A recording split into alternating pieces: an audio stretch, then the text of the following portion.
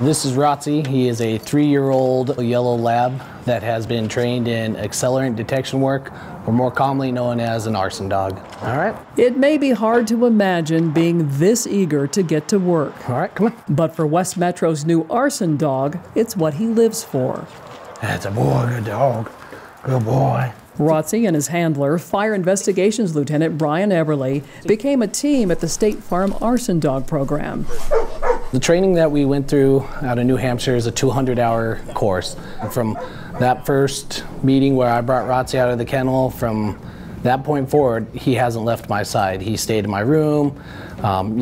Whatever I did, he was right there with me. 26 days of intensive training, testing both dog and handler in a variety of settings and fire scenes, learning how to be partners so ROTC's nose could be put to work. Primary alert?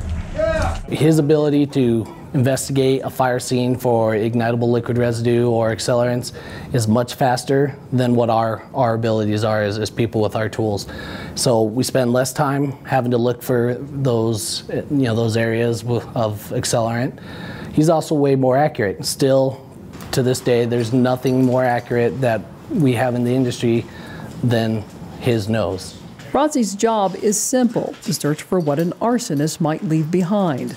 The residue from accelerants used to start a fire. Good boy. And so he trains with a solution of diluted gasoline, just a couple of drops here and there, enough for his sensitive nose to pick up. All right, come on. And when he zeroes in on the scent, he lets his partner know by sitting in place. That's a boy, good dog.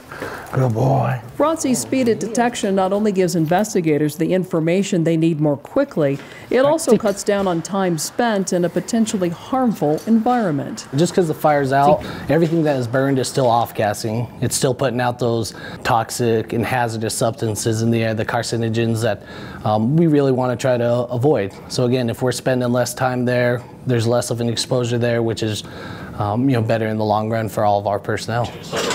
And while he is a working dog, he comes to the office with me. ROTC gets plenty of love and attention no matter where he is. Hey! He's not a therapy dog, he's a working dog. People still get very happy to see him, so hey, we get to walk around the office and he's the most popular guy, and people get a little dog break. But as soon as I'm done, done for the day, ROTC loads up and he comes home with me. So he lives kind of this dual role. He's definitely a working dog and he has his job here at the fire department. But when we're not working, he's just the family dog. Good dog, good boy.